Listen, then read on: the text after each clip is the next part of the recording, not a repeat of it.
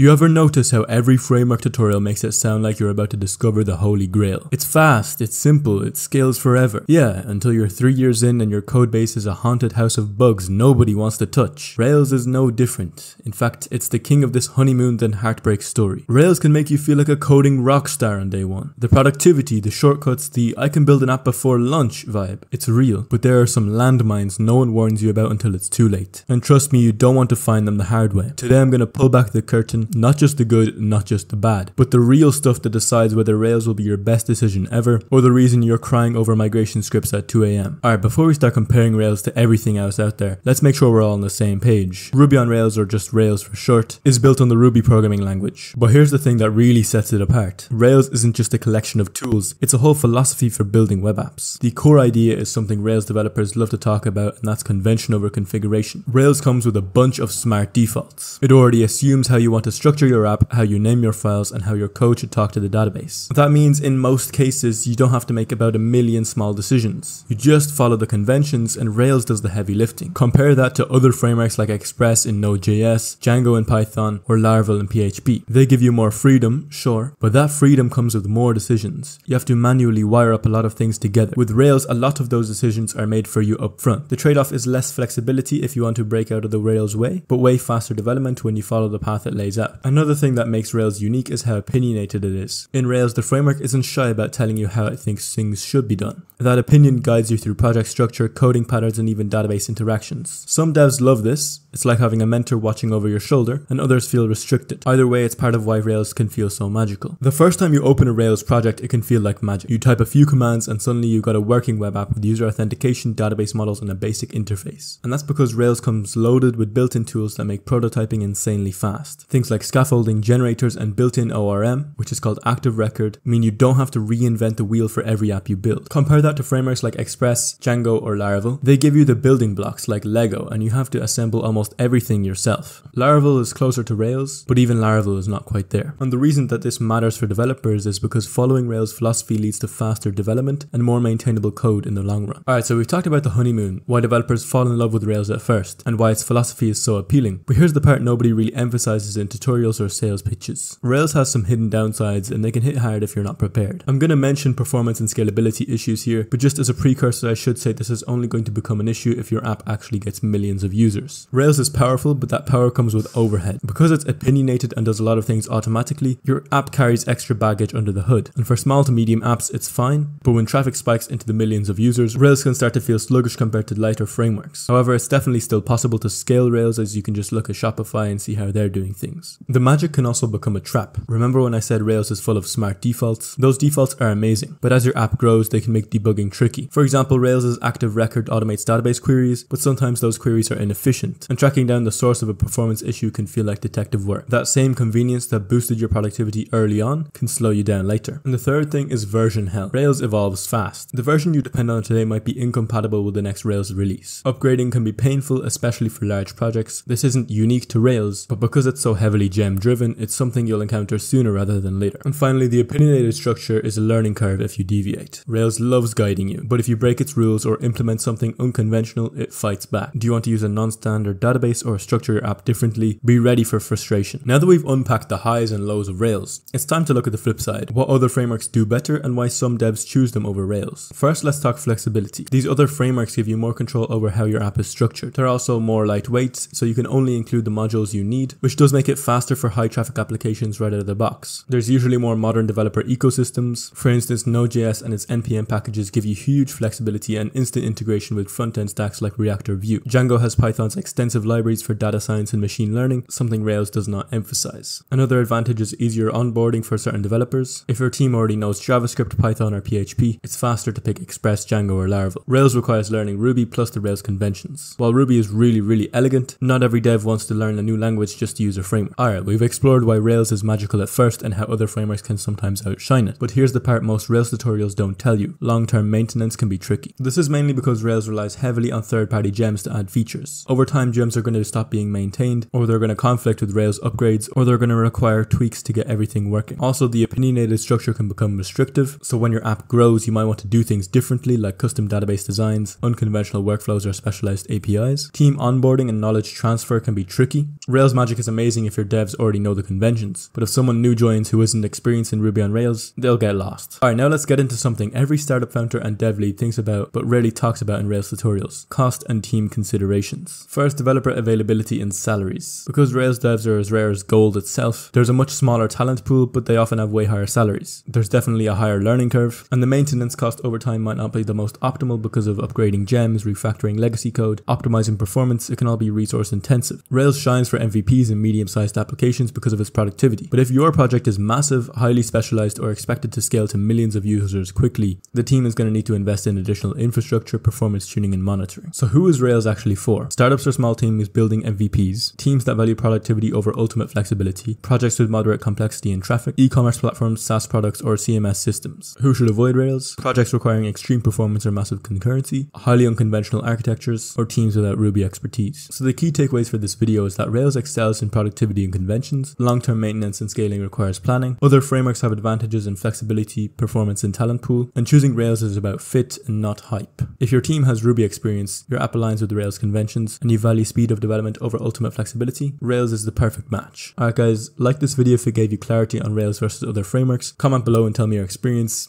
Thank you guys for watching, and I'll see you in the next one.